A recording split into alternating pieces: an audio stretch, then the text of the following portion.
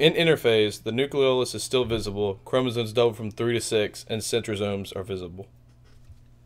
In prophase, chromatin condenses, nucleoli disappear, the nuclear envelope completely dissolves, sister chromatids join at their centrosomes, and the mitotic spindle begins to form, and centrosomes move towards the poles. In metaphase, centrosomes are now at the opposite poles. Chromosomes align in the middle of the cell. Kinetochores are the sister chromatids attached to kinetochore microtubules. In anaphase, it begins when chromatids are pulled apart. The liberated chromosomes move towards the poles. The cell elongates as microtubules lengthen. By the end of anaphase, two ends of the cell have equivalent collections. In telophase, the nuclear envelope reforms and chromosomes uncoil. In cytokinesis, a cleavage furrow forms. Oh yeah, look at that